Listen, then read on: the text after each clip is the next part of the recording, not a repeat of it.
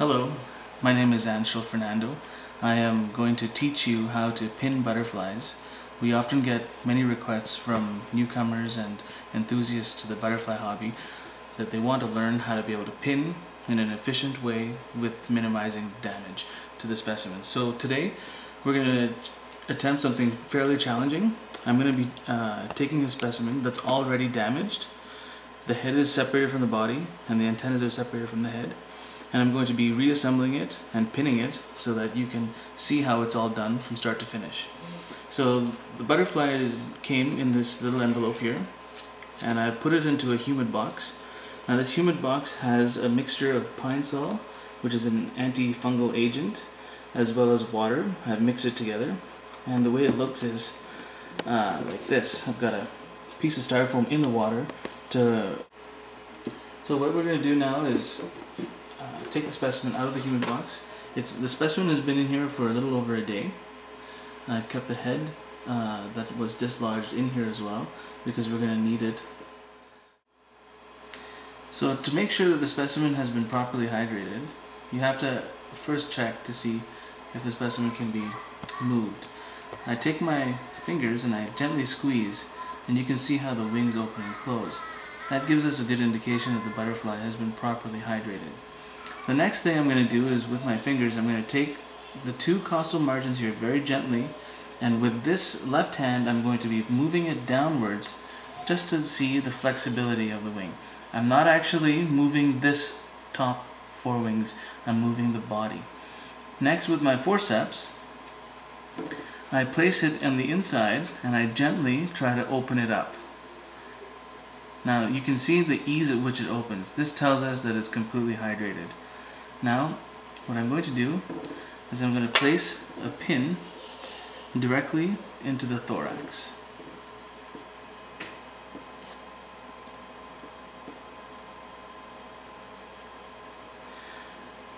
I want the pin to be perpendicular to the body.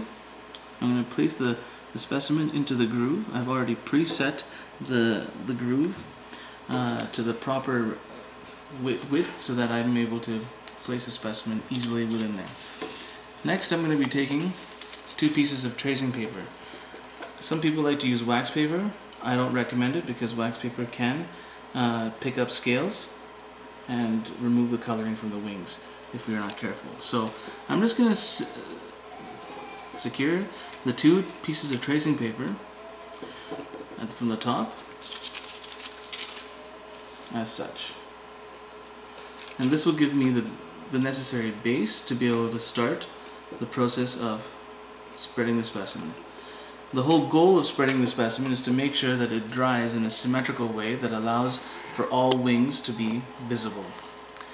It also must be aesthetically pleasing if you want to frame it. So let's take a look here at what we're going to be doing next. I'm going to be taking the piece of tracing paper up.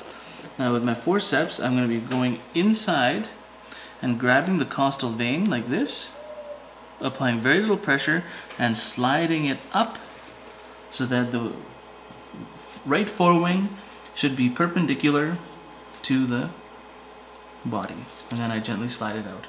Place this tracing paper back on top, and I hold with my thumb securely in place to make sure that the wing doesn't come back down. Now, with these colored pinheads, I'm going to be putting the pins around the specimen to prevent the wing from going down. Once that wing is secure, now I'm going to go to this wing and secure it. Again, the same thing. I go to the costal margin, I push it up as such, and then I have a good look to see if both wings are perpendicular to the body, which they are.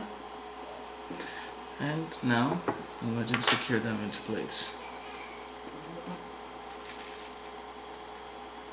This is very important that you do each step as I've shown it, because if you try to make one side symmetrical and match the other side, the muscles can pull depending on the specimen, and the specimen will no longer be symmetrical.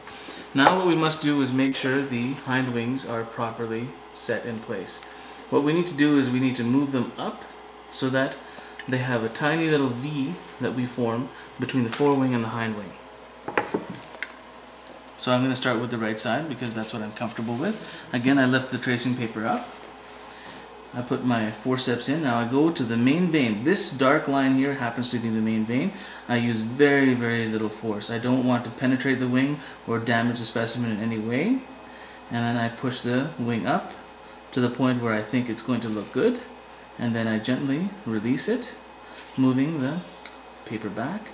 I apply the force onto the paper while not touching the wings.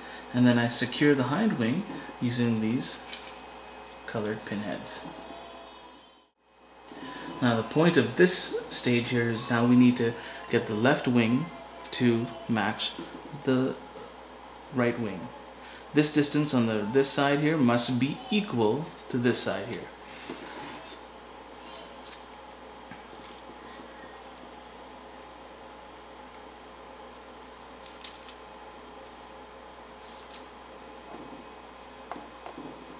Now before I secure it in place, I hold it up and I want to see whether I've met the requirement of it being symmetrical. And it looks pretty good. So we'll secure it in place.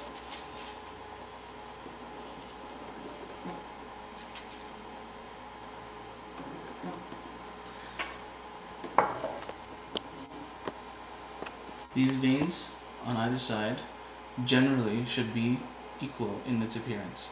If they are, theoretically the specimen should be symmetrical. Sometimes you'll have aberrations where the wing shapes are not equal on each side and you can't use this method to make it symmetrical. But for the vast majority of butterflies, this is the technique you should use. Now before we continue to fix the specimen, because this is a bird wing, we need to address the issue of the scent patches on the male. So to make it look proper, what we're going to do is we're going to fold the scent patches down, exposing the black pigmentation. So I've taken a piece of tracing paper, cut it to a smaller size, and what we're going to do is I'm going to use the other side of the forceps, not the sharp side, and I'm just going to gently place some pressure to get it to fold over. And then with using the force of the tracing paper, I press it down, and then I immediately secure that into place without penetrating the wings. That way when it dries, these scent patches will be completely dried as well, nice and flat. And then with the right side, I press it down, again noticing I'm not damaging the specimen in any way, and I secure this side in place. This is a very important part in mounting such kind of a butterfly, because when you want to see the finished product, you want to have it so that it looks quite elegant. Now the abdomen, during the humidification process, it'll become very soft, and as you're pinning the specimen, it's going to veer to the left or right. I want it to be exactly perpendicular to the thorax, perpendicular to the wings. I'm going to then just slightly adjust it so that the body is in the middle.